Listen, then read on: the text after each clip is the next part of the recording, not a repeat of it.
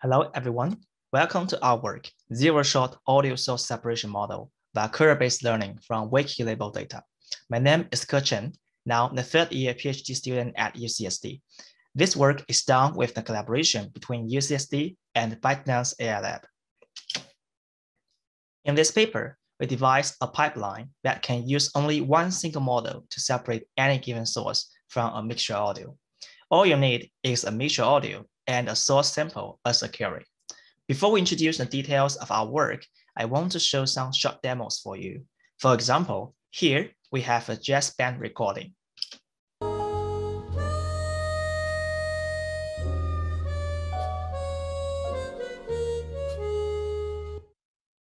Now, I have a 2-second harmonica solo track.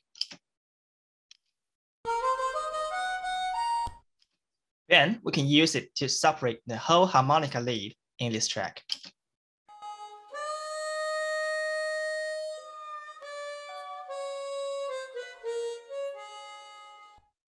Or here is another example that we have a violin recording.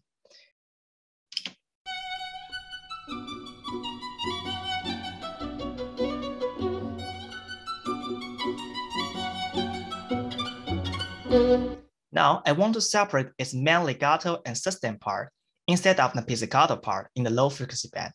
We can use another violin pieces without pizzicato as a query.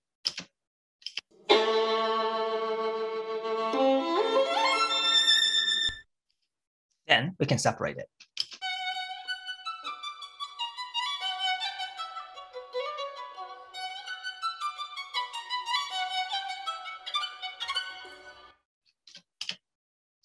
And we have many examples here. We support any given source as long as you can provide at least one query for this source. We can separate the vocal.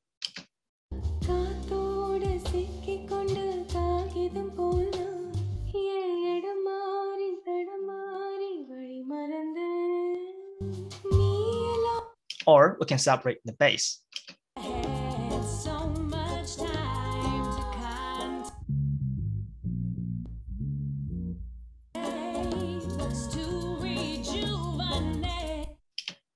We can also separate the drum.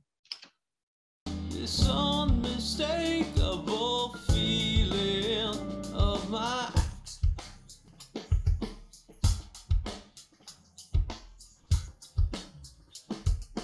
other side. We can separate the guitar.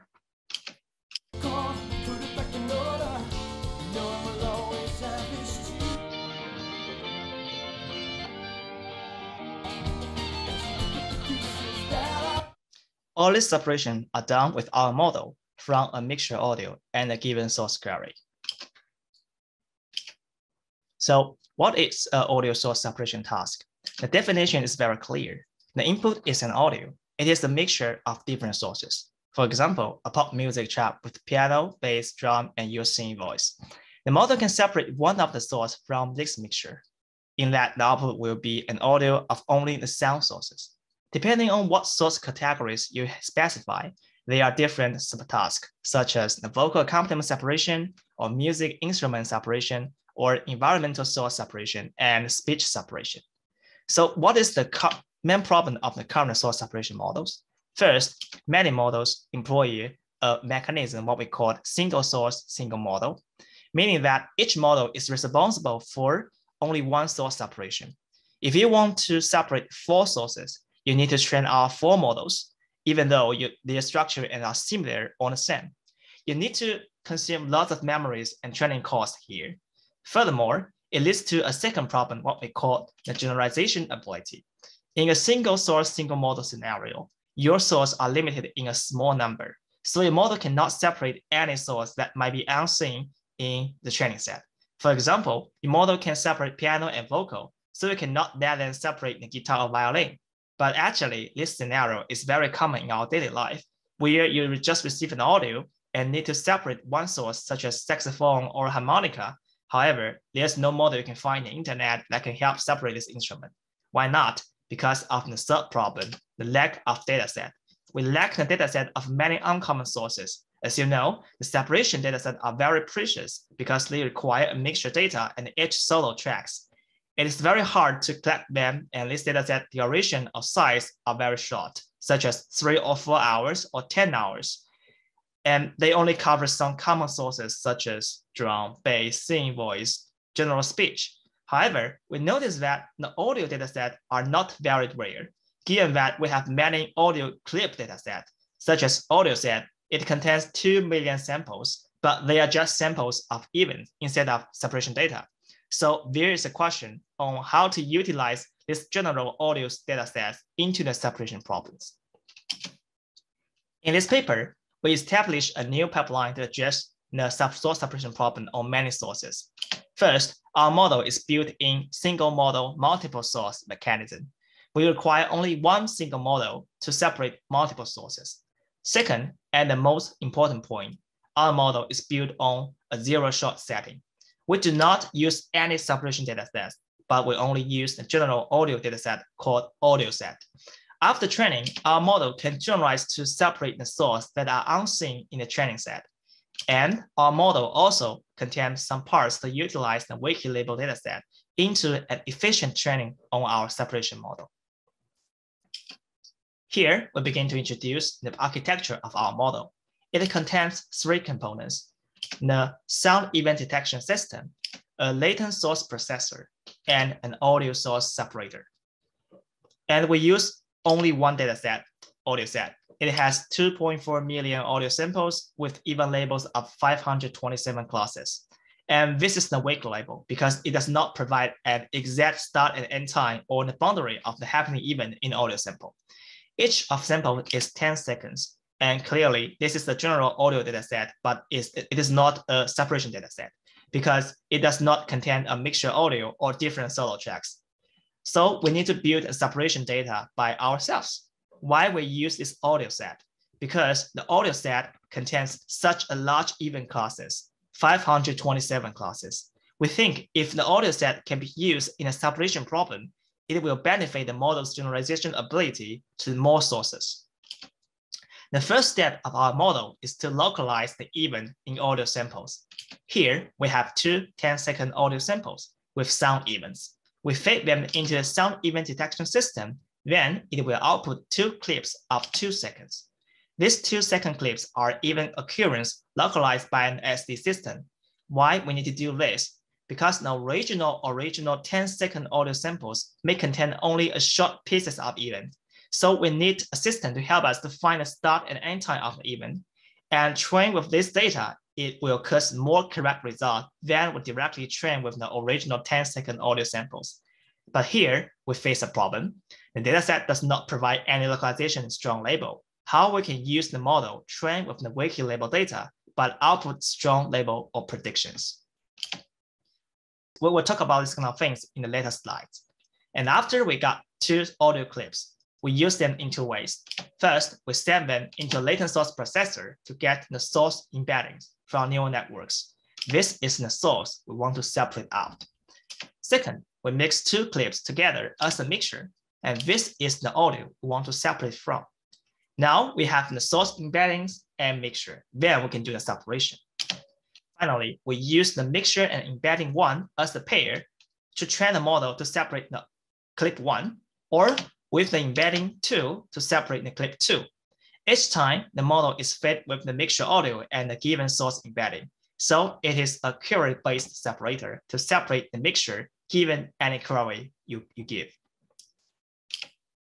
So quick get back to our 3 components. Now we are clear how these 3 components work in our model. The sound event detection system is to make audio data available for training the separator. The latent source processor is to get query embeddings from SDD system and send them to the audio separator. The audio source separator performs the main part of the separation to separate the mixture audio given the source embedding query. We first take a look to the sound event detection system. The problem of the sound event detection is that we input an audio clip. Then we have 2 types of possible output. The first one can be a event class label. This is what we call a weak label, or the start time and the end time of the event. This is what we call a strong label. One typical question is that if we do not have much strong label data, we can only have the even class label, can we output a strong prediction by leveraging the model structure or design? Here, we propose our SED system, STSED. It's called Token Semantic Transformer for SED.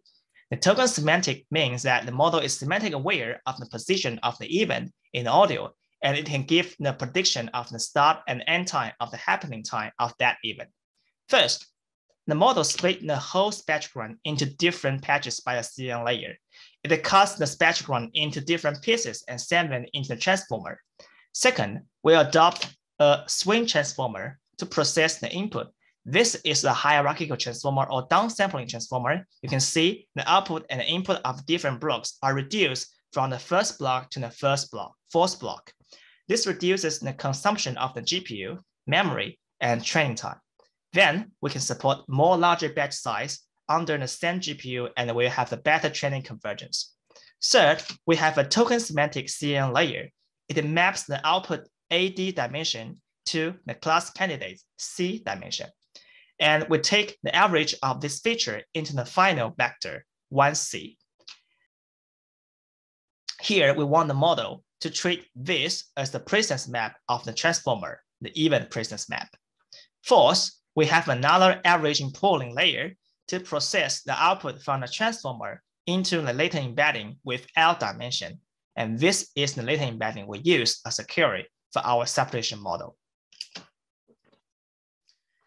Our STSD model achieves a state-of-the-art performance on audio set. We use the mean average position as a main metric, and we beat the previous AST and PAN with the MAP as 0.467. Also, we noticed that our STSD model can work well without pre-training in the ImageNet from the computer vision. This means that the model learns much of the structure and pattern solely with the audio data. This adds more scalabilities and flexibilities of the model because we don't need to fix the hyperparameters in line with the pre-trained ImageNet setting.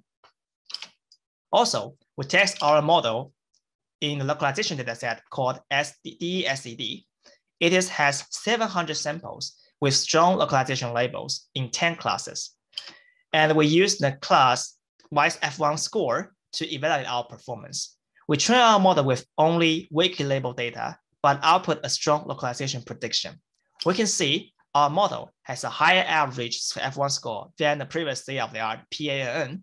This diagram further shows each class-wise F1 score of our model. You can see we beat PAN in many classes except the speech and the cleaner. The above experiment shows that our STSD model is one of the best models to help process the audio data for the training of the following separation models. Then we can use it for producing the latent embedding for the source separator. Now we get into the problem of the audio source separation. The audio source separation model is a UNet-based model, a stack of downsampling and upsampling CNNs. To make the model support the query-based learning, we add the embedding layers among CNN blocks. It adds the latent embedding from the SED system to the hidden state of our separation model CNN blocks.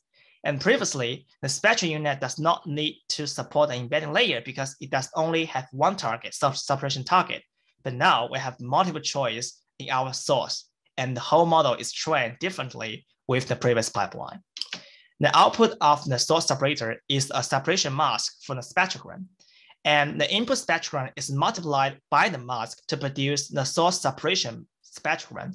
And then we use the ISTFT, inverse STFT, to reconstruct the spectrogram back to the separation. And then this is the source separation prediction result.